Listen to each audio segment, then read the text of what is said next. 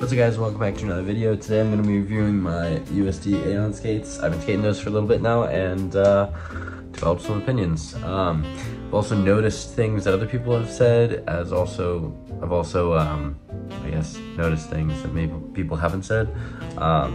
So yeah, I think it's time. Anyway, I've also added a new intro and my newest outro as well. I'm pretty proud of them, so let me know what you think. But let's get down to the skate. Here's a couple clips of me riding it.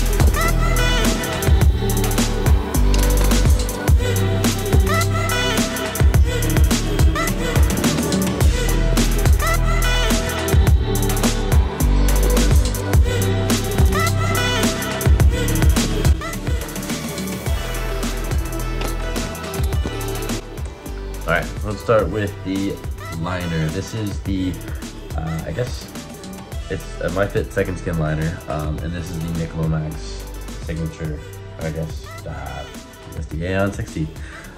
So the liner is the best liner I've ever had, but I've only ever had like stock liners, so I don't really know too much to compare it to. It's got double lacing, which I find takes a long time to put on. Just because you're tying two different laces, and it also has hooks around the boot. I love the hooks, but I'll get to those in a minute. So overall, it just takes a little bit longer to put on than like another skate like Razor's SL or something like that. But it's really sportive and I really like it. I haven't laced the boot to the liner yet. I'll probably give it a shot, but it works just as well without it, so I haven't had a need to do it. But if I feel I need to, I probably will. Let's get down to the cuff. The cuff, I have no issues about the cuff. I did notice that the cuff bolts came loose after like the second session, and then as well after like the fourth session. So now I kind of check it regularly, but most of the time I check it, it's not loose. That don't really happen twice. The buckle is plastic. I do wish that it was a metal buckle. I have seen some AEONs with metal buckles, and I wish that they did that with this one, but they did not, and it's not the biggest issue. I find the metal buckles to be a little bit sturdier. The plastic ones get a little bit loose and are a little bit tedious to reattach, and they get loose right about here. So yeah, more of like a annoyance than a real issue.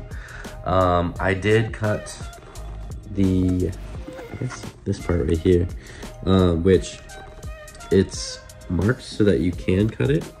Let me see if I can get a good angle on there. You can see these little lines right there, which I guess they're perforated, so you can cut them to wherever you desire. I cut off 2 little notches, and that seemed to be perfect for me.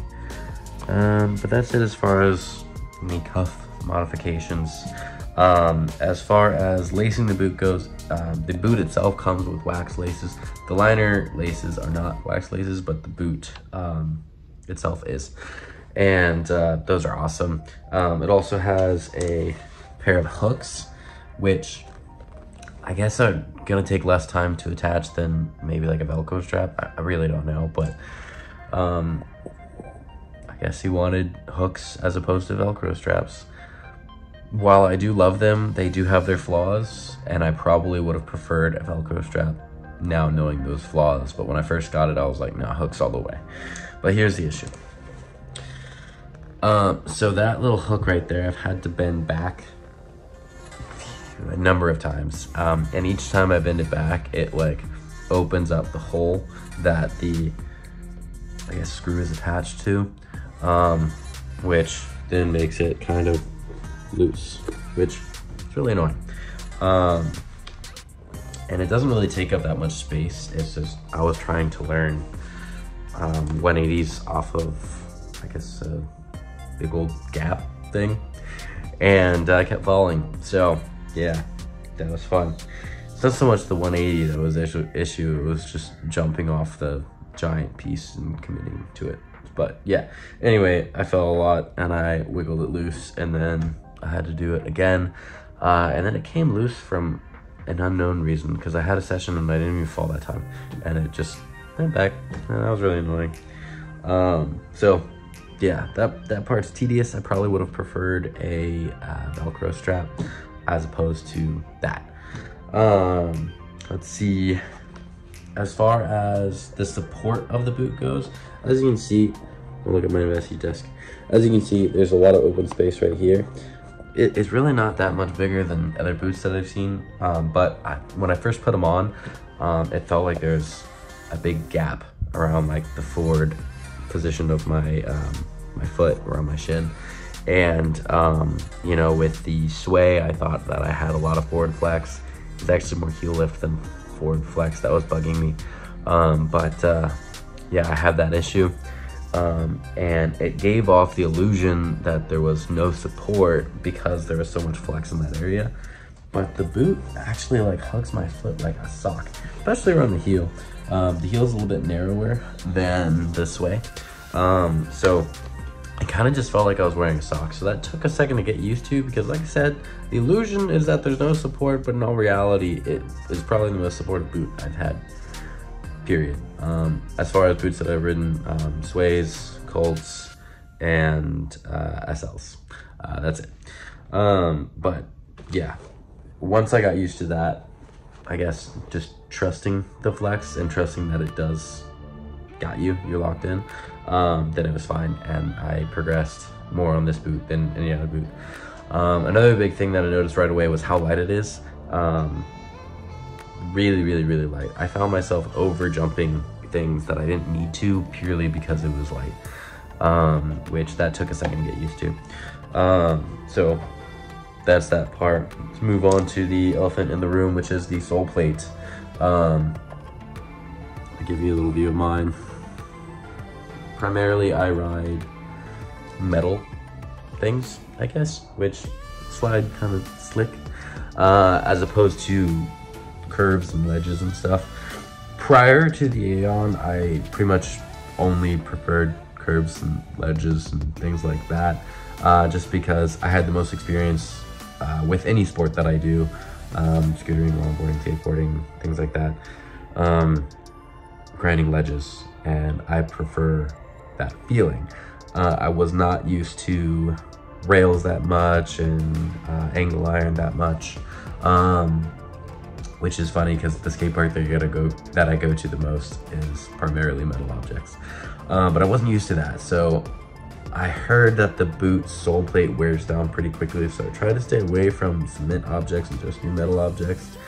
And that actually put me out of my comfort zone, which was really, really nice. But I did find that it didn't wear down as quickly because of that. I did notice it slowed down a little bit. Not a lot, but a little bit. But I've also not been riding a lot of cement. I find that it actually helped me progress, as opposed to being a hindrance. So if you have a super fast sole plate, you don't need to go that fast into jumping into your grind, which was something that I kind of relied on. And this boot kind of forced me to go faster, but also got me comfortable going faster, because I do slide, and I do slide pretty fast. I just don't slide as far, which is confusing to explain. But I would believe that if you were to do a lot of switch ups and things like that, that it would you'd probably want a faster sliding sole plate. But for me personally, it helped me progress because it got me to go faster into my grind. I still use wax, just not any more than I usually would. But yeah, I like that. So especially if you're going down an object, like down a rail or down a ledge, which is something that I've been trying to push myself to do. And when you have a really fast sliding sole plate, it's kind of hard to push yourself to that limit because you slide like ice. This doesn't slide like ice. It actually has more of a, I don't know how to describe it. It's not slippery. It's more like slidey rather than grindy feeling. And I think that a lot of that is because you are significantly lower to the boot, to the point to where you can feel the grind a lot more, as opposed to like a sway. You feel like it's boot, sole plate, which is like a giant log underneath your feet or a rock underneath your feet, and you can feel the sole plate. I guess you don't really feel the sole plate. You basically sway, grindy feeling, AEON, slidey feeling. But I think a lot of that comes because you feel the grind more. You feel like the grind is connected to your feet, which I think gives me a lot of confidence, because when I hop onto a rail, I immediately know where my feet are. If there's too much space in between my foot and the sole plate and the rail, then it takes a little bit of my confidence away. Not enough to deter me that much, but enough to like it and want to keep that. So I like the sole plate. Some people don't, and I understand why. They're probably better than me, but I like it.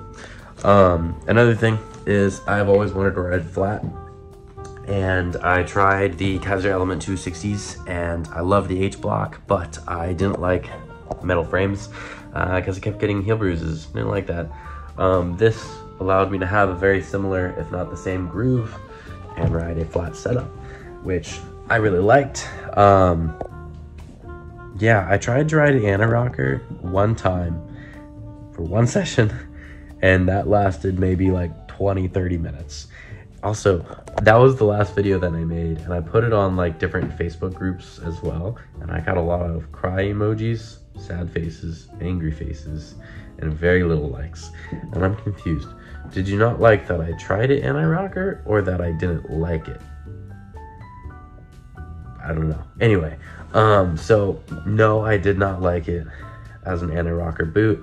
I found that if you have it anti-rocker, yes, some things are easier, like backside grinds. Yeah, some things are easier like that for me, and Royales were easier, but in order to have this big of an H block, you have to push your wheels out pretty far, and that gave me a lot of knee pain, and it was pretty instantaneous. Just right off the bat, kind of knee pain, and I was like, all right, I'll power through it for this session, and then I'll be done with it. But I really didn't like it. Yeah, I mean, it had a little bit of fun, but I really didn't like it. And then as far as the groove goes, I think the groove is not as like steep as I would have expected, or maybe as like secure as like a Kaiser Fluid 5, which is a frame that I'm used to. Not overly used to, but I've come to like that locked in feeling. So when you ride it anti-rocker, it kind of takes away that locked in feeling. You kind of slide about, similar to what I believe a freestyle frame would feel like, which I have not tried, but yeah. So I didn't like it anti-rocker. I actually relied quite a lot on the wheels in the center. Plus, once you have that mobility, you don't really want to give it up. And if this boot gives me the clearance, then that's the boot I want to ride. Speaking of mobility with the flat setup, what I found is I'm more comfortable approaching a rail, not even hopping onto it. That's not what I'm talking about. I'm just approaching it with a flat setup as opposed to an anti-rocker setup. Because the anti-rocker setup, you gotta like approach it. You, like everyone said this term, but you feel like you're on train tracks. You approach the rail, and you have to jump, and then do a complete like whoosh motion, which is very like rigid to me. Whereas like on a flat setup, you have the mobility to kind of like gradually approach it and then hop onto it, which I like that gradual approach. It gives me more confidence in what I'm about ready to do, which confidence is key. And as far as the wheels go, I have a love-hate relationship with this wheel. I love it because it's super grippy, but mainly grippy for like the first 4 sessions. And I like the round profile because I found that it was really good for cornering, especially on vert, as well as toe rolls. I recently really like toe rolls, so I found that it was really good for that. However, I did notice that it kind of got in the way when doing grinds, in particular royales. I did see an iRoller Boot video where he was talking about using a bullet profile wheel. I think he used Looney Zooms, which I'm looking at. And then I saw Michael Weitzman video where he rode 55mm wheels on his Entante? I don't know what frames they're called, and I'm probably gonna butcher the name anyway, so I'm not gonna try. But he rides 55mm wheels, so I'm like, okay, maybe I want to try the 55 because it gives me that sort of like square profile, but it's smaller. But I also really want the 60mm because that extra couple millimeters, that extra 5mm does help as far as like speed, I think. And it's super narrow, so maybe it'll help. I don't know. Anyway, if you have a preference, let me know and I'll probably give it a shot. Yeah, anti-rocker was not the way to go. Different profile wheel would probably be better for grinding, or maybe even like a split durometer, so like softer wheel on the outside and then harder wheels on the inside. That might be good too. I kind of like the soft wheel just because when you're jumping off things, it helps absorb that shock a little bit. For me, softens the impact. Speaking of impact protection, you do have a pretty decently large shock absorber that doesn't do much in your heels, and I really thought that it was going to do a lot. It really didn't. And so also between the bottom of the boot, so I guess the frame and the sole, and then where your liner goes, there's this little piece of plastic material, really thin, and it kind of just separates your liner from the elements of the ground. I took that out and I put, now that, like I said, it protects your liner. Okay, so maybe don't take it out, but I did.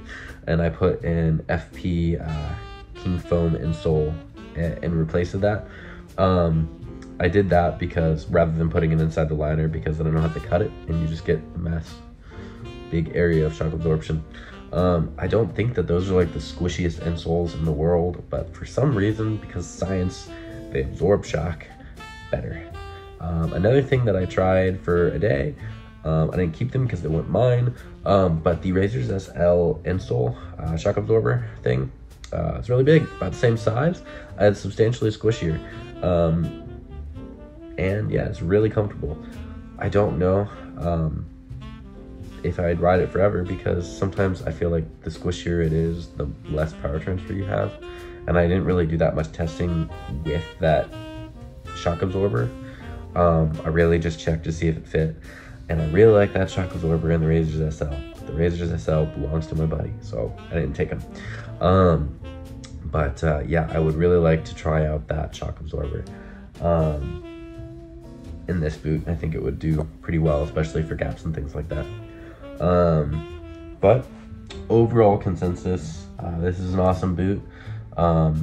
They make a couple different iterations of it, some that have Velcro straps, some that have even like a soft top upper, and then some that have outer skins like the Sandcroft one, and some that have 45-degree more ratchet strap ones, as well as some that have metal buckles, and even maybe different liners. So there's a lot to choose from. The boot itself is really freaking good. I didn't try slicks, so if you're gonna ask me if I did that, I didn't try it because I just liked the way that the sole slid. I understand that some don't, I do.